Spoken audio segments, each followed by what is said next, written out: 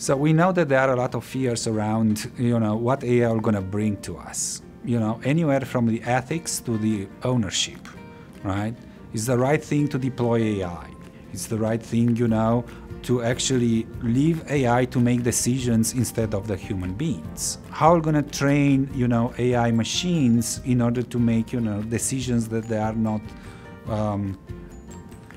being seen on one side versus, having the entire picture, a holistic view of whatever the ecosystem is driving, a human being decision aside of the math and pure math. At the same time, going down to the path, there are, issues with, let's say, whatever AI and machine learning algorithms we're going to create in the future, or is creating even right now, who will be owning, the IP that these machines are producing? Who's going to decide what's good and what's bad?